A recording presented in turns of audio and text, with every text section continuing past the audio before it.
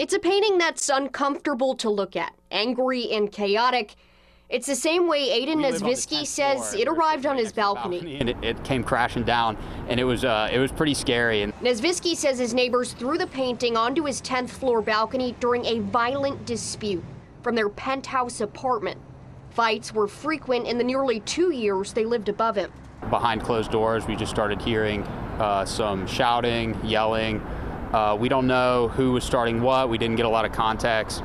Occasionally we would hear some glasses break and some banging on the walls, floors. Not sure, who was doing it. Thursday, authorities in Florida charged Nesvisky's former neighbor, 26-year-old social media star Courtney Clenny, with stabbing her boyfriend, Christian Toby Abumseli, to death. I just want people to know that it had been going on for a long time, and it definitely could have been stopped. Nesvisky says police were called on the couple multiple times when they lived here at Berkshire Riverview in South Austin.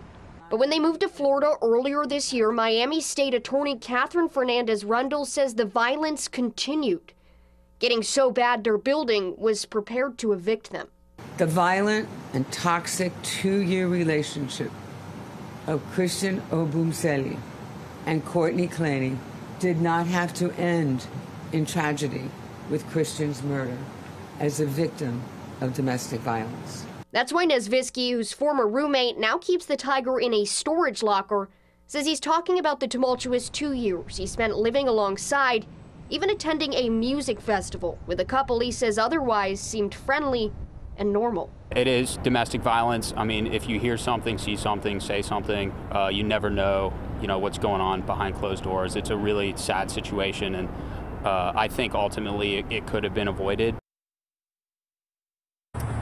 In a statement, Clenny's attorney called this a case of self-defense, writing, and I'm quoting here, "We're confident she will be exonerated and Courtney will be seen for what she is, a victim of domestic abuse that survived her abuser."